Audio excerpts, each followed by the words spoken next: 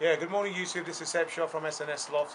Today we're here at Jim Johnson's in Willenhall, West Midlands, and we're going to take you on a very quick tour of Jim's lofts.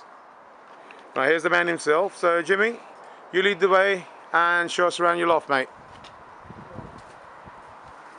We'll leave those a bit because... yeah, we'll leave them for later. We'll leave them for later, is it?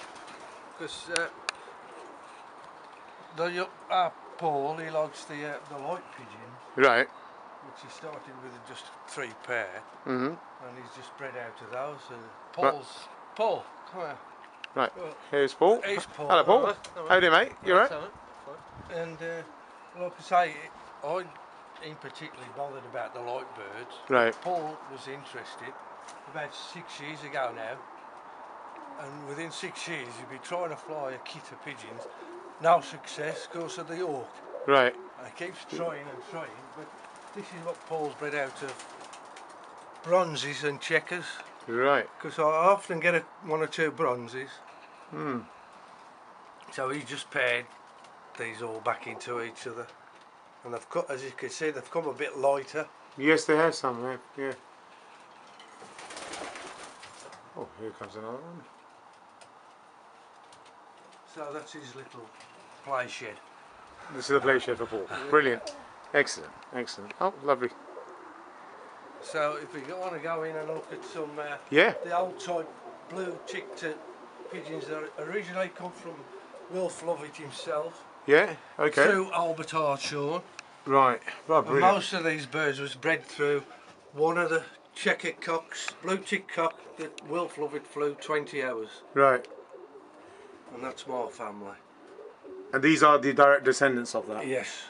Right, excellent. And pigeons that I flew myself, 18, 19 and 20 hours all mixed in. Excellent, excellent, excellent. You can see there's some nice pale blues. Yeah. The blue checkers came many years ago. I only bred one, now I get lots of them. Hmm.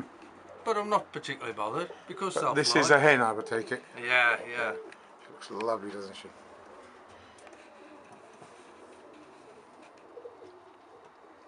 And you just you're flying these days? Are you flying these at all? Well, these. I tried 7 out. Right. And I lost 5 blue checkers. Right. And I only got 2 back. They're okay while you're just breaking them, and the hawk can't see them. They're here, there, and everywhere. But the minute they get together, they go up nice and tight. Right. You can get away with it about once. The second time, it's all over. All right. So this is your flying section, right? Yes. So you've got what, 15 flying boxes, is it? Yep. There'll be 15 there. Yeah. And these big boxes over here, right, are for when I take the young birds away and wean them off. All right. So these are the weaning cages, the weaning boxes. Yeah. All right. Okay. Okay. And this is where you keep your corn and all that. Yeah. Brilliant. Brilliant. Brilliant. Brilliant. I used to wean them off in here because there was 20 odd boxes, single boxes in there. Yeah. But getting old, you don't want to bend down there. No, I take it. Yeah, I take it. You're right. Okay, these were the older ones, right? Yeah. Fair enough. Well, my stock ends will go in there after. Right. Okay. When you separate them later. Yeah. All right. Right. Right. So that's it. You've got no youngsters whatsoever in there now, in the weaning side. I'll lose them out there, straight through the window. And then we go into the flight. Yeah, so as I can have a good look round, see where they are. Yeah. Brilliant.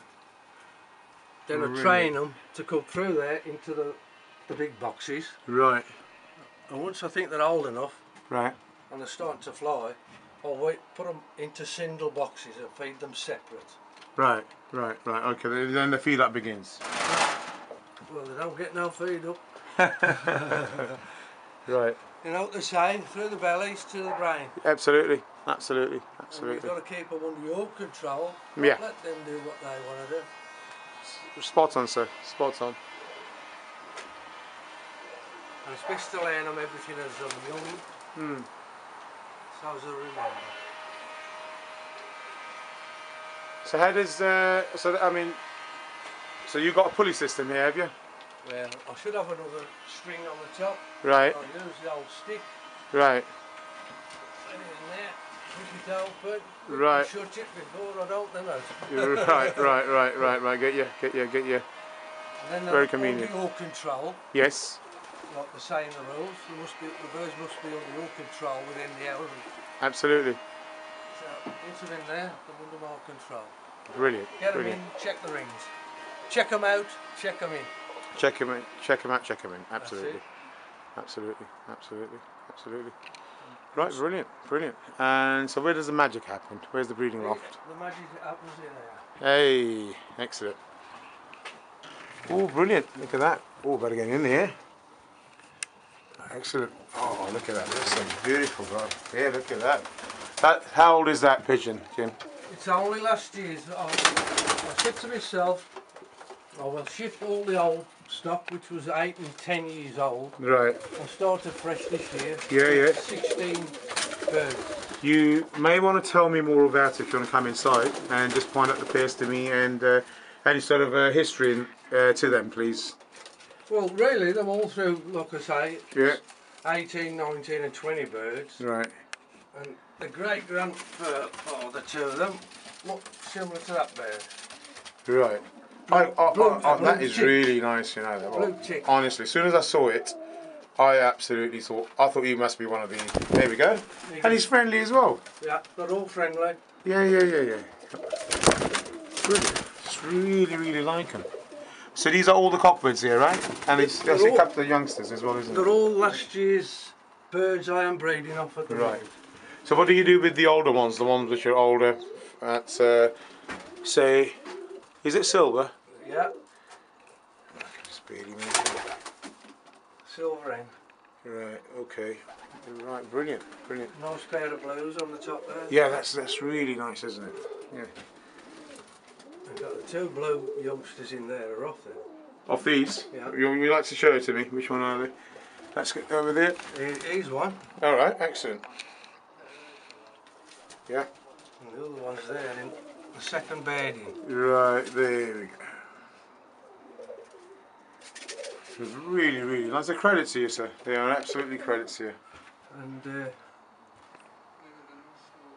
right. as you can see, I do breed one or two bronzes. Right. They're really nice. The first time I've seen your birds, to be honest. That's the first time I've seen them, and they're absolutely. Well, you shouldn't find any purer because I've had them nearly 40 years now. Mm.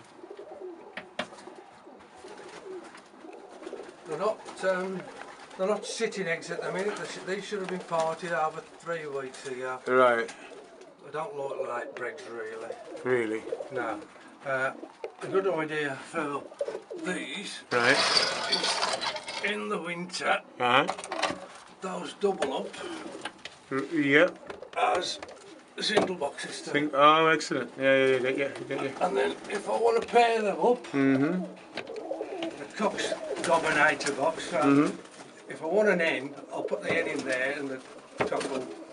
And then when they get fond to pair up, I just open it up and let them have all the box. Brilliant. And when they are paired up, when I get the ball in, that comes back, and that's where they sit. Just like that. Superb. And so I see you've got 8. 7 is it? Yeah. Oh. Yeah. I normally only keep 6 pair. Right. So you got 6 breeding pairs then, is it, at any one time? I've got 7 at the minute. Okay, so 8 boxes you've got, that's what I was looking for. Yeah, just in case I want to put another pair together. But you'll always put 7. How many rounds we're looking at per season? 3 the most. 3 the most? Yeah. Right, okay. And how many would you be, serving to the Perry? To the what? To the Peregrine. How many? What are your losses? Too many. Yeah, I think that's a story with everyone, isn't it? Many. That's a story with everyone. I mean, years ago, out the 6 pair, I could breed 30. Right. Breaking in perhaps losses of 10. Right. I'd sell 10 and keep 10 for flying. Right. But it's not that easy today. No, it's not. No, it's a lot. I haven't flown properly now for about 10 years. So. Right.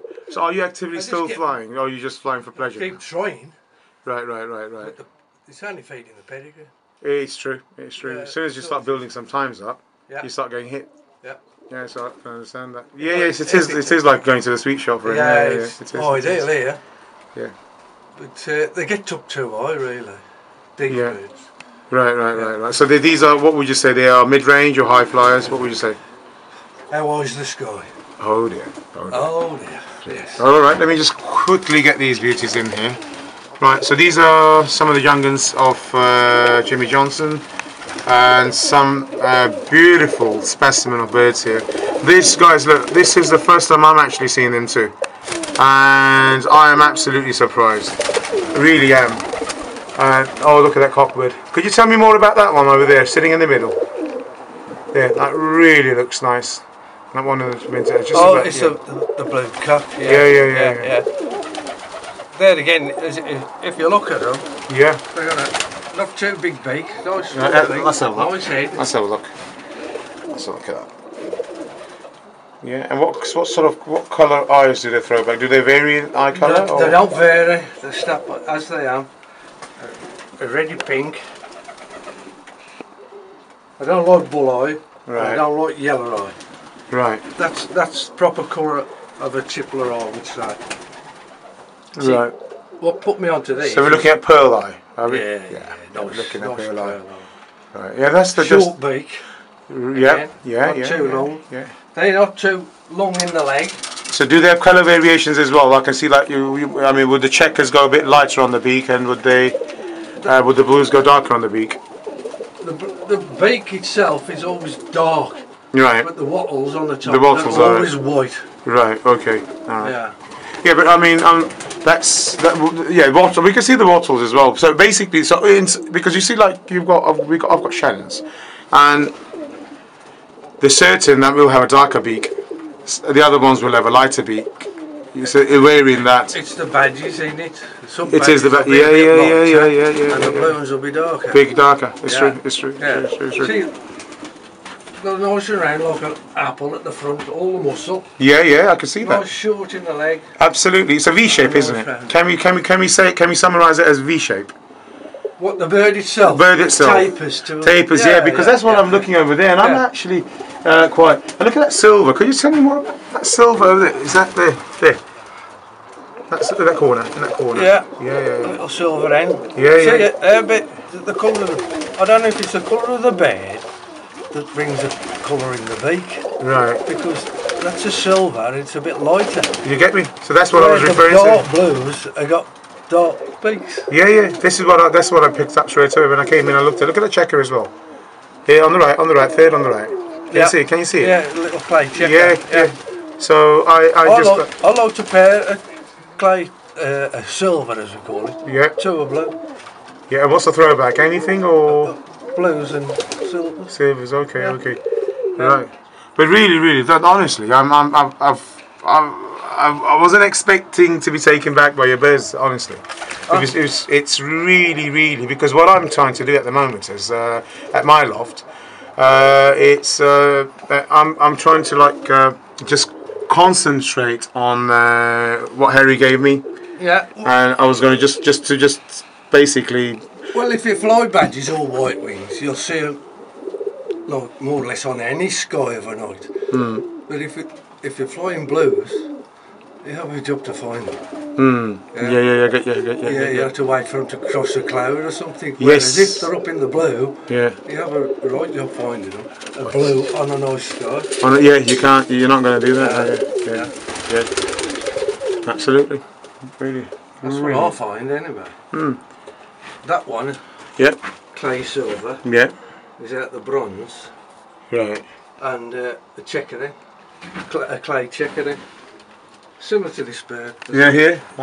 There we go. No, that's the youngster. Where am I looking at? Where's he gone? Might be here somewhere down at the bottom. Well, it'll be similar to this one anyway. Right, so let's have a look. Yeah? A bronze and one like that, and throw a clay silver. And this is what they throw back. They don't throw back any other mutation or anything like that? No white wings. No, nothing. There ain't a white wing in a Lovatt. Right, okay.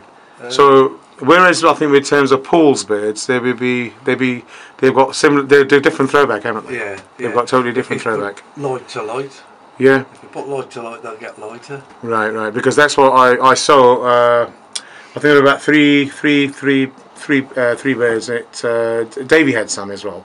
Yeah. Yeah. So. Yeah, I actually seen a yellow in Albert's loft. That's Albert's art store. He used to breed them for Wilf, time to time. Yeah. And he had a yellow in, and it took me 25 years to breed one yellow. Oh. And that's in Paul's shed, yellow mottle. I think I've probably seen one at Davies. That's probably off that bird. Could be. It could be off that bird because I've seen one at Davies. Yeah. Originally, I only had 3 pair, and I had an old Lloyd print 10, 1970, and a 1975 bronze mottle, and then was direct off Albert. Right. This on the left would be. Let's just have a look. And these are dropper shed. Yep. Always keep them hungry. Yes. To play backwards and forwards, otherwise Absolutely. you won't get your tipplers down. So what strain? Any particular strain? No, them are just licorice all sort droppers. Right, just long as they can be spotted in the dark. Tumblers. The tumblers, yeah. But I've been to trying to breed Right. a few like that. And then we're across Magpie and a Nectar. Right. There's about 60 there now, and I want to try and breed them because they come out similar to a ghost badge. Right. But the money droppers, keep your droppers hungry, always. Keep them hungry. That's a common denominator. And that's what they've got to get. They've got to be really hungry and play because you want them tipplers down. Of course, I mean they're signalling in, isn't it? So you need that strong signal. Yeah. That signal needs to be very strong. The same with the tipplers. They've got to get used. So when the droppers come out, it's time to come down. And if you're flying in the dark, you've got to get used to them lights coming on. And you've got to have your droppers hungry to play in the dark. Sure. Obviously. Yes, indeed. Yes. Yeah. Indeed. Like say, to the brain is through there. So yes, it is. All the while. Absolutely, fully agree with that. And in terms of your the lights for your dark system or the dark training, so I only see that light over there. So, and there's one over there, and I think that's there, and shows it down, cast a shadow because it could be frightened of their own shadow. Of course, there. Yes. So you try to do away with the shadows. And any trouble with the neighbours or lights or anything like that? No, I've been here 40 years plus now. I've never had any trouble with neighbours. Well, I'm far enough away from the house, 75 yet. Yeah, you are. Yes, definitely. And if you're breaking youngsters in, I only give them 2 chances. If they drop on the roof, they don't get another chance. Right, where do they go? Yes, they've. Yeah. In the green bin. Yes. No, it's true. No, you got to have discipline. To be kind. Yes. Yeah. Brilliant. What I tend to do is sometimes I put them in the shell cages on the floor. Right. Yes. Here. What you'll find with some birds is when you open that and they come out, it's like as if the top of the shed is like red hot and they just come out, touch it, gone. So I think if I loose them out through there, they're already on the floor. The only place next door to that is the shed. Right. With a bit of luck, and I'm hungry. If I'm really hungry, I won't come off the floor. So I don't mind leaving them out with the droppers. You've got to always help them out with the droppers, obviously. When you're first breaking them in, and then you just get the droppers away and let them have a go on their own. But as soon as the droppers come out, they should know it's time to come down and food. Same in the dark, just playing backs and forwards for a bit in the dark. So just basically just getting them accustomed. Yes. Accustomed to the whole shenanigans of the routine. It is. Just all routine. That's all. It is. Brilliant. Right. I mean, some of the breeds, like the Uzis, they're that wild. They just come out, push, go. I've seen it happen. So, especially Tommy's birds. He was saying, Tommy was kept most of the time. He had to stay up all night. Yeah. and the following morning, about 8ish or so, the birds used to drop. Are you going to show me into your diplomas? We used to have a fly between an English club, or England, and the Germans. Right. And 99. That's 99. That's 99 as well. That's 16 out of 4, and that is 19 hours 41. Yeah. That was an old bird, and I'm sure that was a young bird. Yeah. If the Worcester put the date on. They didn't put a date on it, did they? So they put, it's 99, so... Yeah, that's a long day. Yeah. International Young Bird Fly, I think. Yeah. Yeah. So, I put them on as well. Right, these are the NTU ones as well then? Yeah, there's Yeah. NTU. Yeah, we would like to see some of them, definitely. And what I did, once upon a time, Yeah. I just picked a fly out. Yeah. National Record of Achievement. Superb. Superb. Alright, there we go. There we go. Put you on a light on. Yeah. Stick them to them. Yeah, I will do. And there we go. Right. Okay. Right. These are from, this is 21st of June 1981. And that was 3rd position with 19 hours 10. That's back then. Yes, that's Yeah. back then. Now you'd be winning the sort of you'd be the first national with that sort of time nowadays, isn't it? But it's only because the hawk. I mean, Yeah. when I flew then, I was flying against 300 to 400 people. Yeah, that's correct. Yeah. Now the hawk spoiled it. Right. And it's also spoiled it for the farmers, because the farmers sell corn to the pet shop lose. We have clay bowls made. Yeah. So who's going to make them? If nobody, I mean, there's a lot of people wrapping up, so there's a lot of people losing a lot of money. Yeah. This is from 1985. This is done 20 hours 1 minute.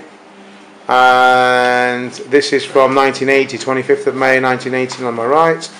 And that's 17 hours 52. This is signed by Ken Potts, isn't it? Yeah. And this is signed by Paul Bowden. I just want to see. He's the chairman of the NTU at the time. And this is by Jay Cullen. Johnny Cullen. Yep.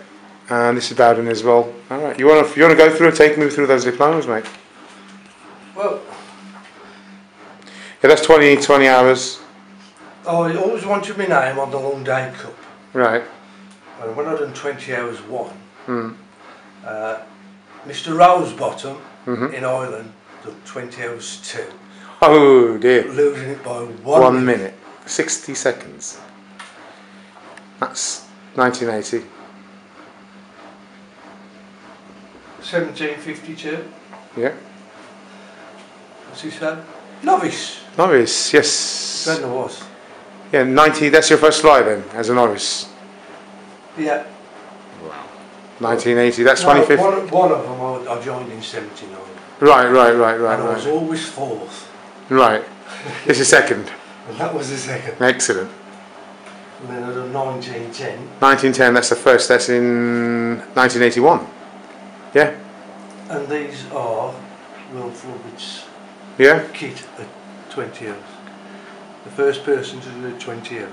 And it took from 1912 to 1963, is it? Yeah, it's 63, June 22nd. 64. That's 63, June, yeah. To do 20 hours. 20 hours, yeah. That's some achievement. That's a long day fly in 82. He was 2nd with 18 hours 40 minutes. Well, what's that? Right, that's Bentley West, isn't it? Yeah, that was the club I was in. Yeah. 18. Yeah, and that's Bentley West again. 1913. Yeah. Only 3rd. Yeah. And yeah, these are again Bentley West. With Floyd, mate. We won it that time. 1848, 2001 again. 85. Yeah. And then I joined Tom's Club. Yeah. Yeah, that's, yeah. Right, Old Hall Invitation Tippler Club. That's 1987 fly. You've done 18 hours there. 1840, 1854. I say, you can just take them all. That's just a few. Yeah, that's all. Yeah, 16 plus hours there. Brilliant. That was the That was, Willow, yeah. and then was the kit that Colin Bristow played. Yeah. And he broke the record with Yeah, 20 that 20 hours 12 minutes on 19th of June 1994. that was That's the Colin kit. Bristow's kit of pigeons at the time. See, if you break the record, you have your birds put up. Brilliant, brilliant, brilliant. All clubs do that, I think. Yeah. There's more than one flowers there. There's flowers about 4 in there. 16 full, it's got to be a young bird. Yeah, 16 full. That's 1999. National Tippler Union diplomas. Yeah. That's 1941. That's in 99. That's young bird. Right, Jim. For now, for some commonly asked questions, you know about the birds, and I'm sure the Tippler folk across the globe would really be interested to know some of these. How did you become associated with Tipplers, and how long has it been? Oh, well, I've had pigeons. Oh dear, I must have been 10 or 11 back in the 50s. Mm-hmm. And I used to have kits of muffies, and when I first came here I had a kit of muffies. And then I was watching one or two, and I was never interested in races and tipplers, but I did. Quite some years ago I'll catch 2, and they flew nice. Mm. And then I've been watching the skies around here for years, and 1 or 2 Bentley, and my mate Clarky, he had some, and he said there was, nah, no good, you're going to kill them. But that was bred out of Alberts. Right.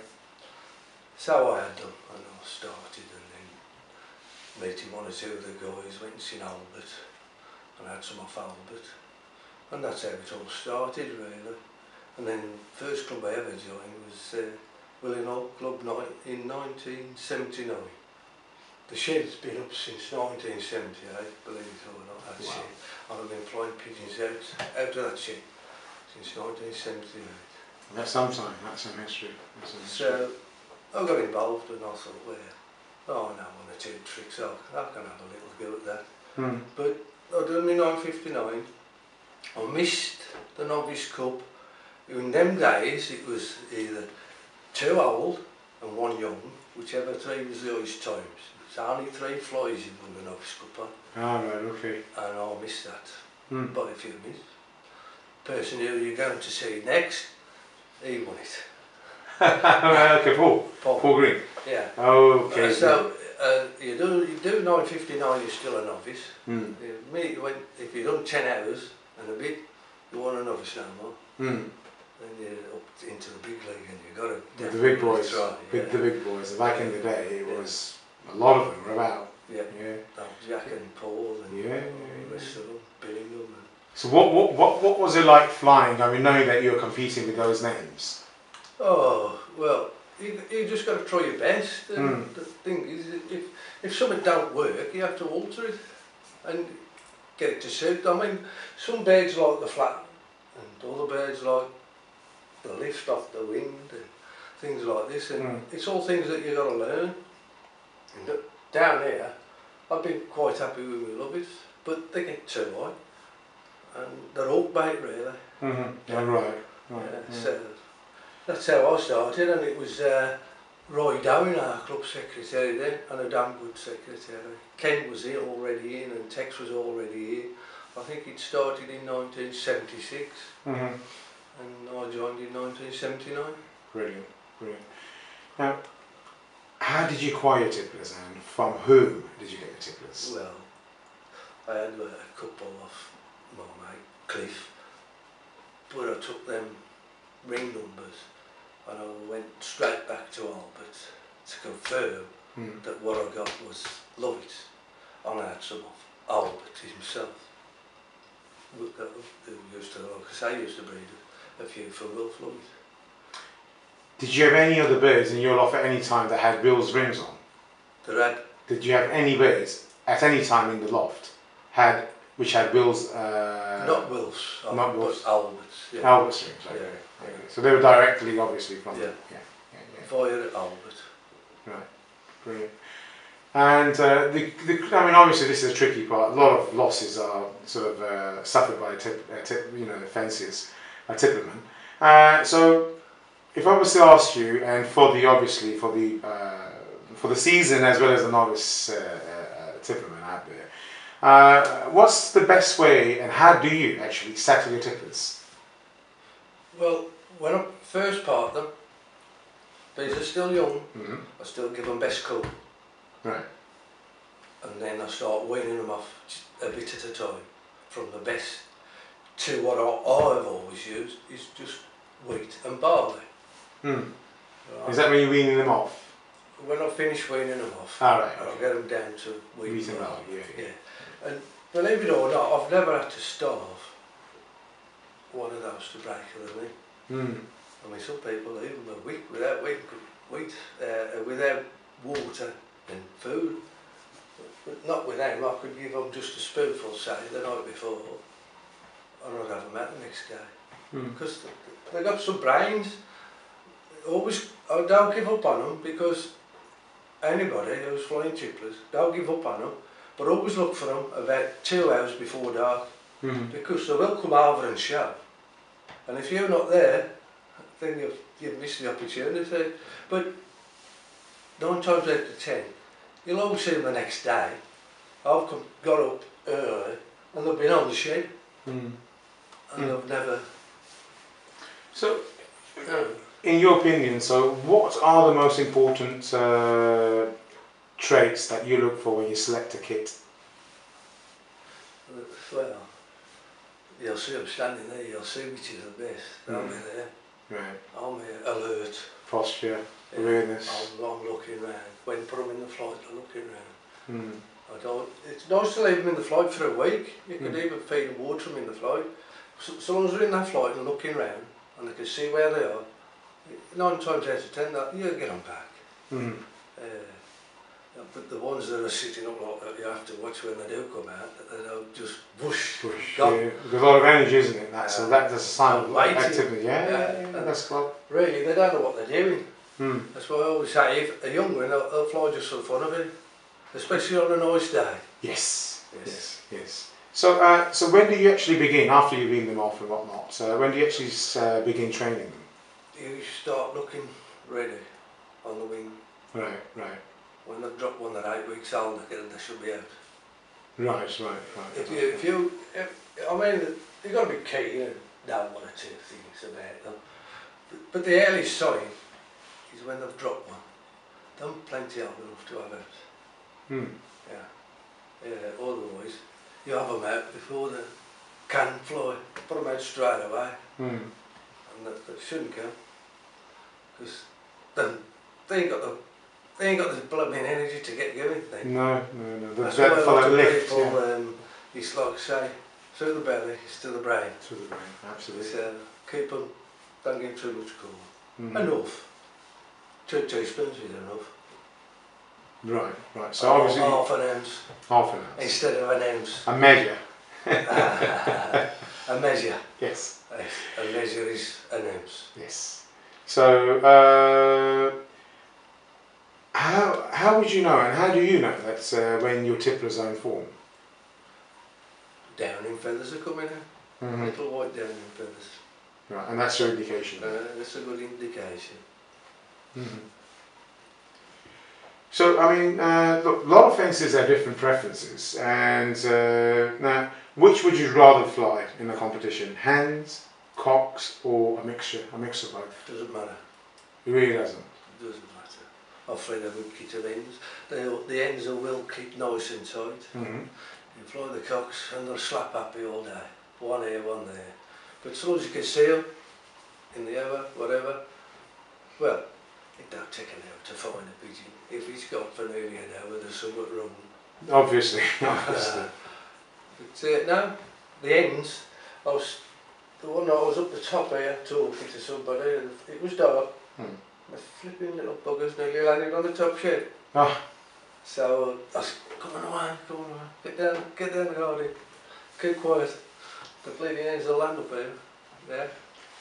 Right. But that's through plaguing them in the box, getting them onto you. Right. Yeah. Right. Yeah. And so, I mean, obviously you mentioned dog training, dog, or getting them into dog. Now, do you train to or into dog? What is your method of dog training? Well, if there are any youngsters and you fly them out in the daytime and they're a bit naff, turn them out again until the street lights come on, and then put your shed lights on and then get them down. And then if you want to, keep them on the floor with the lights on and play them on the shed. Right, with the droppers then? With the droppers, obviously. Yes. Yeah. And sometimes I used to bring them up here, up to the top of the house here, in the dark, and just loose them.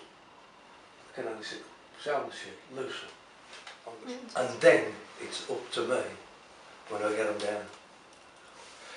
The week before long day, Sunday, 3 o'clock in the afternoon, midnight. Wednesday always was my last fly. Some people do Tuesday, give them extra days rest. Put them up at 3 o'clock.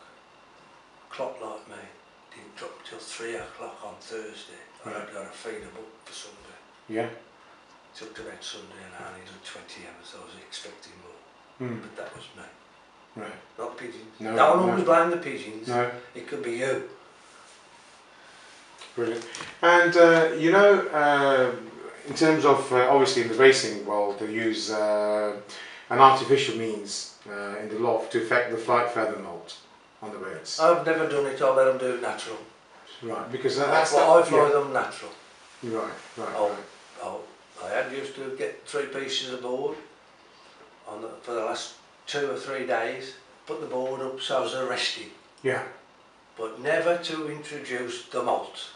Right. I would rather fly natural. Right. None of this dark system. No, yeah. I mean, some of obviously these practices are. Of course, they only throw the flights out. Yeah. But they still got all the body feathers. Of course they do. Yeah. I like it natural. No, I can imagine that. Yeah, I think that's the general consensus But amongst a the lot of people will dark them. Right. Okay. So as they throw all the flights. Right. Yeah, but they still got all the bodies left. Yeah, that's right. Yeah, rightly so. So you upset the natural or the molting straight away. I like natural flying anyway. So it's to everybody's choice. Yeah. Each to their own, of course. Yeah. That's right. Absolutely. Each to their own. Yeah. So,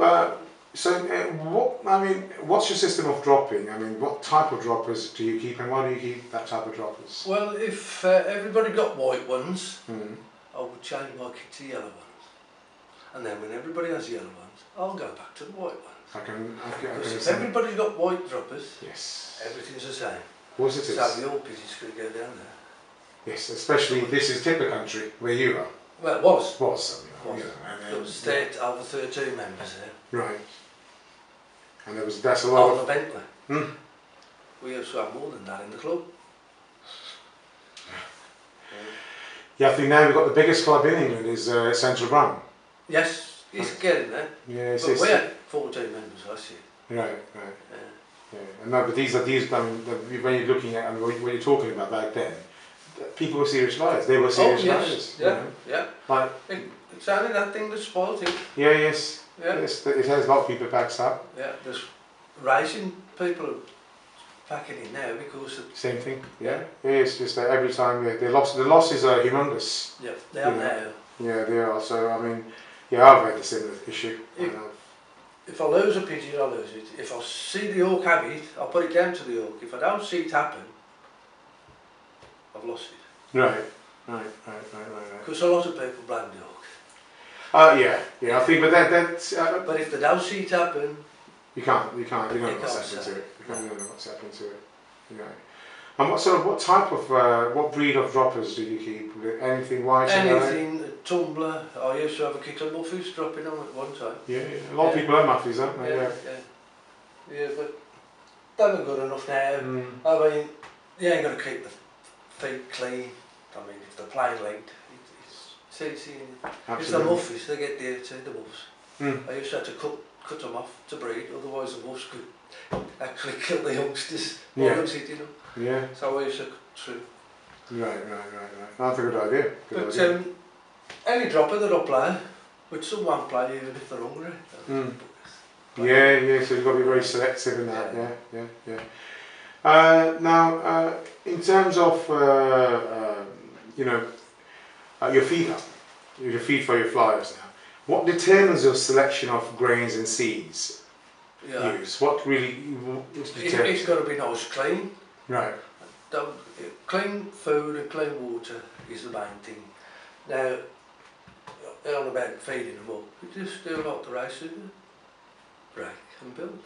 Break and build. Salt them out, or whatever you want to use. I always start with the weakest seed, wheat and barley. Bit of best stuff and round off with seed.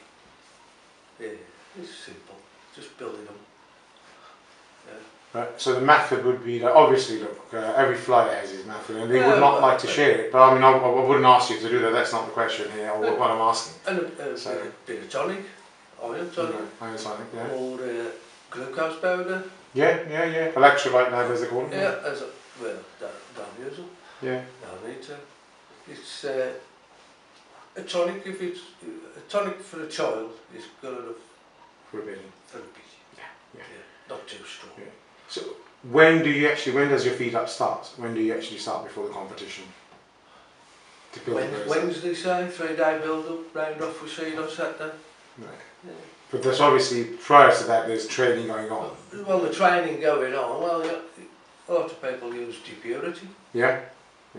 I've never used it. If I want depurity, I'll sit breeding wheat and get me on.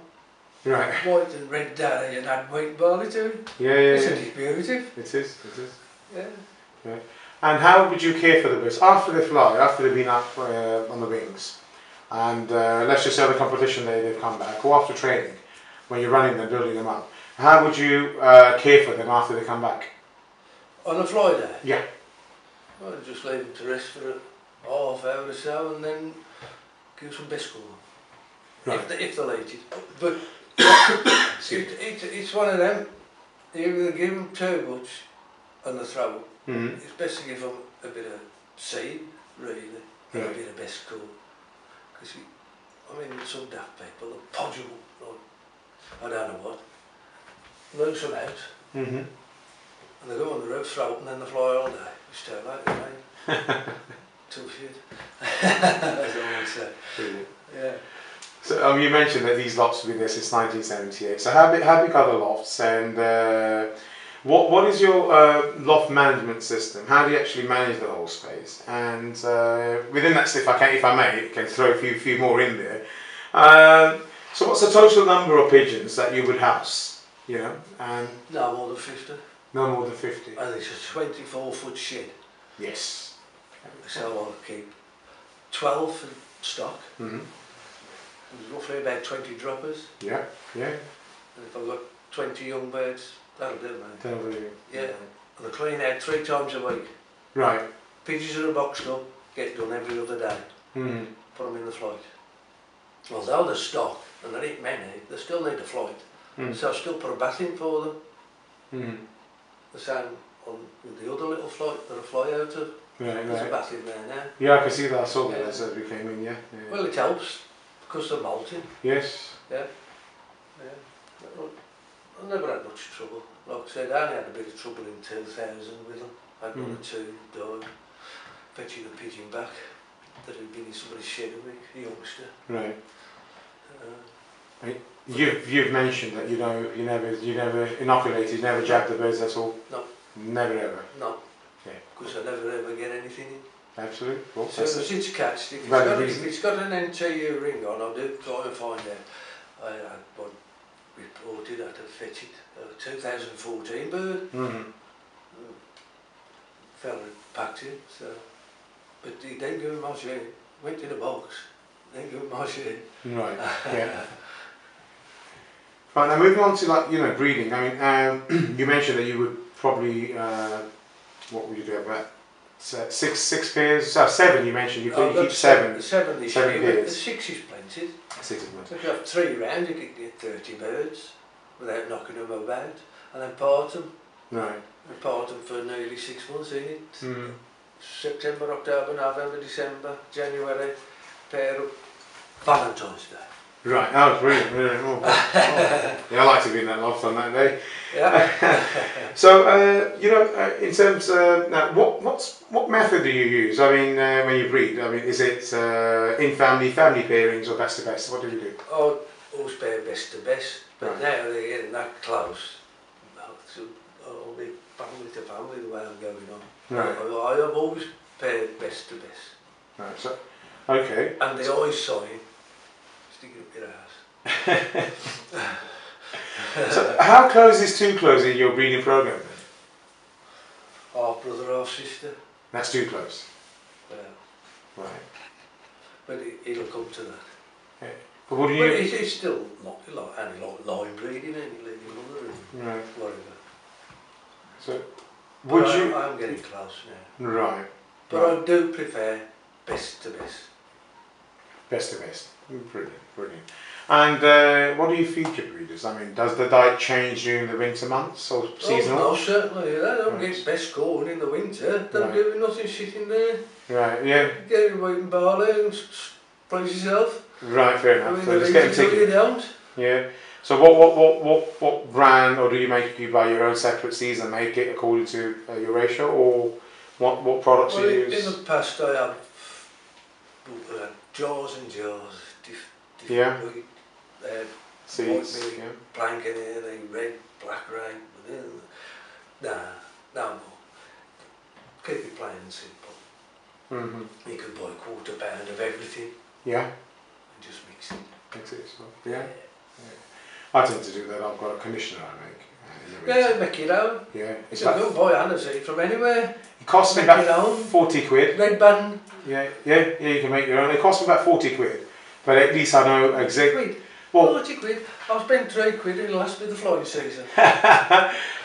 absolutely. So I make about 38, They don't 28. get them every day, they'll 28. get used to it. Yeah. And then when you try to build them up, they're only getting the same as what they've been having all.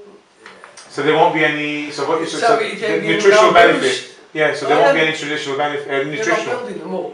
Really. You're just giving them the same as what they've always had. Absolutely. So that's a very crucial point, guys. If you like, just what Jim just said, that look, if the bot gets used to that particular seed and the nutrients, it gets. So the whole idea of that feed up is to boost. Yep. You know, to build them up, to boost them. Well, that's what it is, a builder. Exactly. So if they are, so there's actually If you're not they're boosting. already on it, You're not you're gonna. not building them up. Exactly. Spot on, Exactly sir. the Spot same. on. Spot on. Absolutely spot on. Right now, you know, I know it's difficult, but what is your favourite Tippler strain, and why is it your favourite Tippler strain? Well, I've been to Jack's, obviously. Yeah. I know Jack, I've been to Jack's, and I've been to Wooden Uses. Jack's seem a bit big for me. Gordon Uses are a little bit thin. Hmm. I mean, well, I have seen them no bigger than a starling, no fatter than a starling. Hmm. As one of your friends when you go to see will tell you. My Lovatt's, nice head, short beak, short in the leg. It's in between the both. Hmm. And the feathers on those are nice and broad. That's all they do, all they Right. do. How friggin' are you gonna go? True. So, well, I know the nice old man keeps saying, old Albert, I don't think he'd tell anybody a lie. He kept them in the cupboard, either side of the fireplace, Hmm. through the wall, when you shouldn't be keeping pigeons. So it was a racing pigeon who'd come home with the messages. There was no, Yeah. so everybody had to get rid of the birds. And he fed them on toast and oatmeal or whatever he could get, and he kept them through the wall. So I like my Lovatts. I suppose everybody did the same when they couldn't lose them out through the wall. But yeah, I like the Lovatts, and I've stuck to them ever since. They're all fly. Yeah, yeah. If you can get it out of them, and you know what you're doing, they'll fly the times. I mean, there ain't all Lovatt times in the records. The Jack Bowden's, Hughes', and all the older Oldens, Meredith's, and that's... Yeah, no, I got some, I think it was 1957. I was 42. Yeah. And then it was 1959. We've done 20 hours then. And then if you go, these are the old birds, by the way. Yeah, old birds. Yeah. And in 1961, we've had 70 and a half hours. So, really, when you think about it, we ain't gone that far in front. Yeah. There's only one or two people that have done more than 20 hours. 22, isn't it now? Yeah. This must have been exceptional then. It is definitely. He's got motorway. Yeah.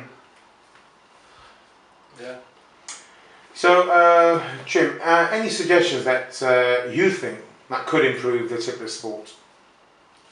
Well, as it is, it isn't too bad. It's just the odd few that spoil it, really. I mean, it's been a lovely sport without the Hawk. I mean, fantastic. I think we had the best 70s, 80s, 90s, up to 2000. After that, it's just... If people was to just be honest with themselves, you know, I mean, they say they've done this and they've done that, and some you can believe, some you can hardly believe. If they was to follow the rules, and they done it right, there'd be no arguments with them. No. It's just one or two that try to bend them to suit themselves. But no, they don't need improving. It's all right as it is, or well, it has been, put it that way. I mean, there has been some good honest people there, some good old flyers that wouldn't cheat if... Well, what's the use of cheating for a £3 freaking trophy? True. Might as well go and buy one and we put on. Now, sometimes some people will help and others won't. It's just animosity sometimes that spoils it. That's all. Plenty of that. Yeah. That's all it is. Just keep it plain and simple. Do what you're supposed to. Nobody gets it. Yeah. So, what would be your top 3 tips from your experience with tipplers? Keep them lean. Treat them mean. Don't feed them. Teach them what to do, not what they want to do. The pigeons I want about, not people. No, so discipline. Yeah. Keep them disciplined, keep them, okay. Keep them clean. Important, isn't it? That's... Just keep the water and food clean, that's all. Don't chuck corn on the floor, onto muck, and then they'll go to pick it up and feed the youngsters. They're asking for trouble, ain't they? Of course they are. Don't leave corn about. Harbour's nice. Yeah. Pigeons get bad. You know, you're just defeating the object. If you think you're going to fly treating the birds like that, you've got no freaking chance. Right, now, sincerely, your message for the novice now, just to wrap things up here.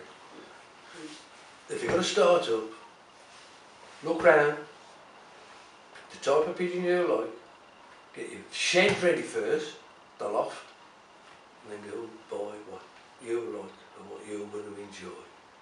And I was saying, these are the best, black outsides, blue badges, but if you like them, have them. It's in there, pigeons will fly, you just have to get it out. Brilliant. And when you're training, half a measure. Half a measure. When you're building them up, give them the house. Don't feed them the same, but that extra corn, boost them up. A couple of days rest, they'll do. Sometimes they'll fly just by resting. Yeah. Right, Jim. Listen, that sums it up here. Yes. Thank you very much for having us here today. It's been an honour. Welcome.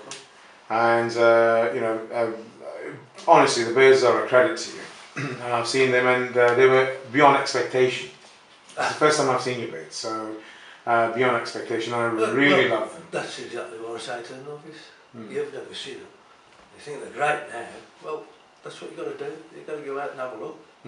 See what you like, and then start flying. Right. Right, so thank you very much, sir. So it's goodbye from me, and it's goodbye from him. That's it.